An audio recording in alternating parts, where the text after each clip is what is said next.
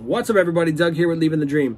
So a couple news stories caught my eye this morning. One of them is that Derek Hahn, Bobby Nguyen, and the disgraced Honolulu police chief, Louis Kealoha, turned themselves in today to start their sentences. Derek Hahn has a 3.5-year sentence that he's starting today. Bobby Nguyen has a 4.5-year sentence that he's starting today. And the ex-chief is starting his 7-year sentence for bank fraud and conspiracy charges. He reported to his prison in Oregon.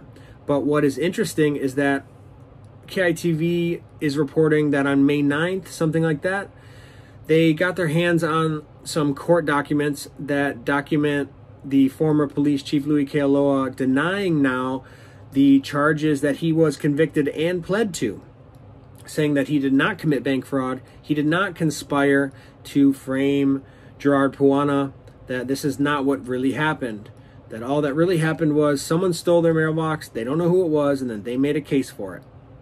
So I'm not sure what the plan is here. Either he didn't do these crimes and he wants everybody to know, or this is some attempt to kind of get the ball rolling on an appeal process. Maybe he wants to flip on Katherine.